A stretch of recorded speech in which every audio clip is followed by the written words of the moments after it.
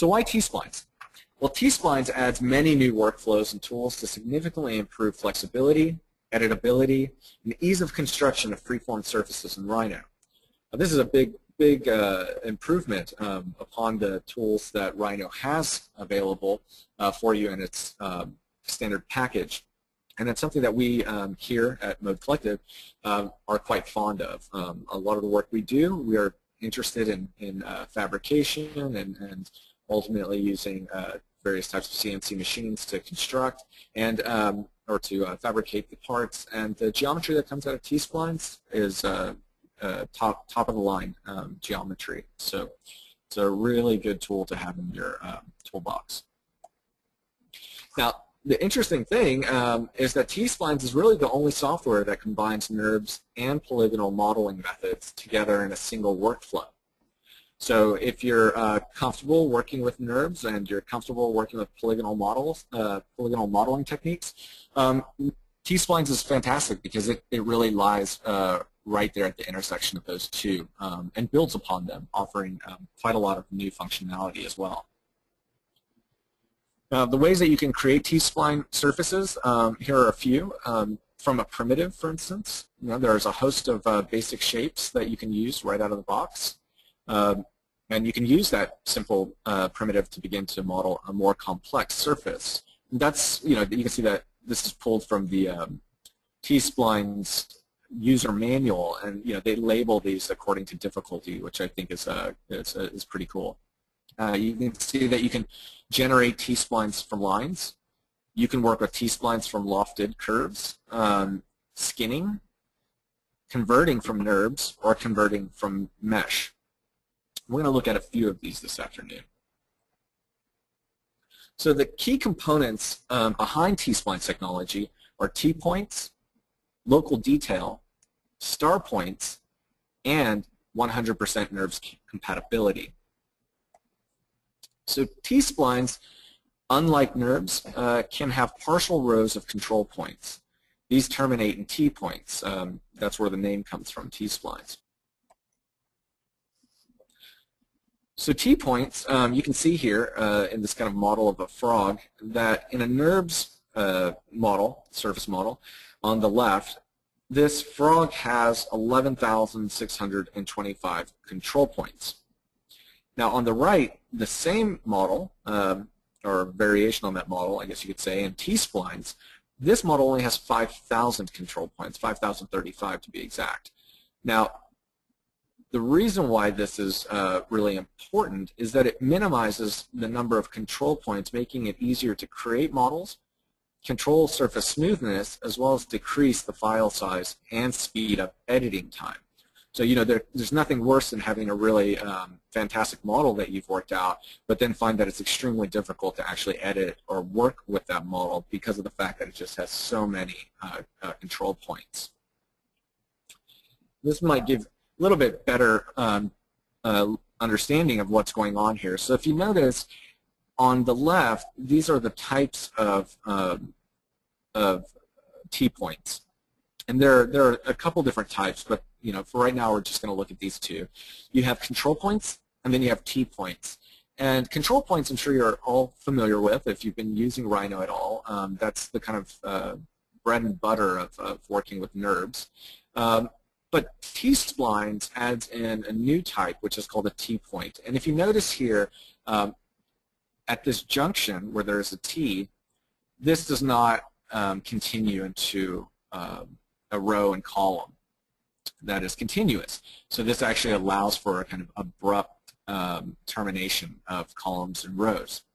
Now, what T-Splines does with that is this, and you can see the way that it starts to interpolate the surface based upon the T-Spline T-points. Now, this is all great to look at in terms of a diagram, but really the way that you become familiar with this and begin to understand the subtleties and nuances of the tool, in this case T-Splines, is by getting your hands dirty. And that's exactly what we're going to do this afternoon. So the second is local detail. And it's really a direct result of the ability to create partial rows of control points within a single surface. So users can create a surface with varying levels of detail only where it's required, and that's a really big deal.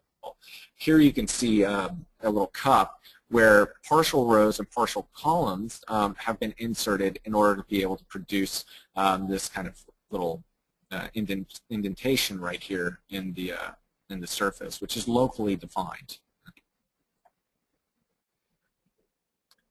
So when we look at the differences between NURBS and T-Splines, you can see we have this UV space, but in NURBS we have continuous detail, right?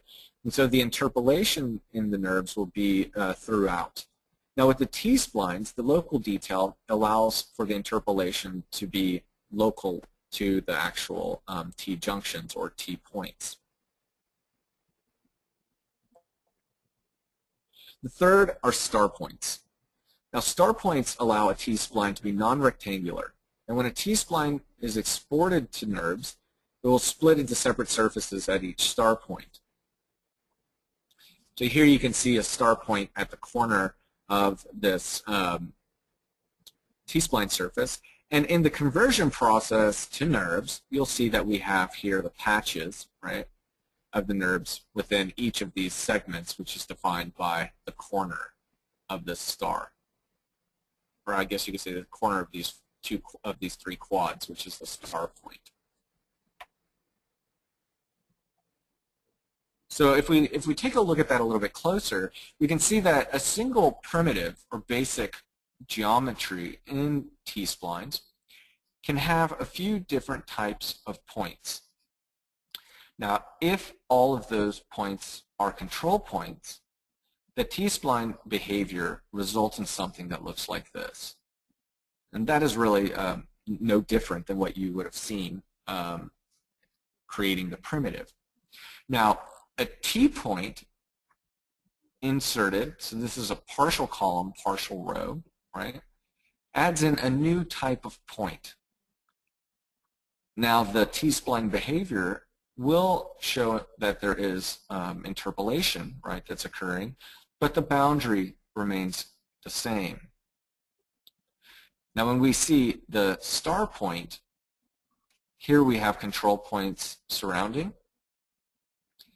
and the star at the center allows the T-spline to interpolate as curvature around the edge.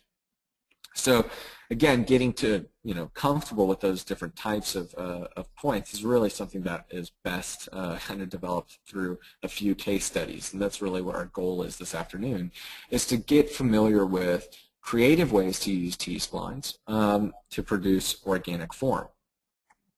Now, lastly, T-spline surfaces can be converted to untrimmed NURBS surface and vice versa without any loss or change to the surface shape. So they're 100% NURBS compatible. So if you take a look up here, we can see that from polygons to T-splines to NURBS, the geometry remains consistent without deviation. So T-splines allows designers to add detail only where necessary, create non-rectangular topology, easily edit complex freeform models, and maintain NURBS compatibility. So the opportunities there for you as a designer is that it introduces polygonal modeling workflows to Rhino. It has full or partial modeling capabilities, so it's very flexible. It allows you to explore organic forms easily and quickly in an intuitive way. You can export the models that you make for manufacturing without having to remodel them. And it's fully integrated into the user interface in Rhino 5. So this afternoon, we're going to be looking at how to model with T-splines using primitives, using planes, or polygonal modeling, converting lines to T-splines, working with piping functionality, and then lastly we'll end on a case study that really looks at T-splines modeling from A to Z. So the first four exercises are going to be kind of fast. We're going to just use be diving into the tool and just trying to explore it and see a few different ways that you can use it. And the last exercise will be a little bit longer so that we can focus our attention on the full pipeline of working with T-Splines.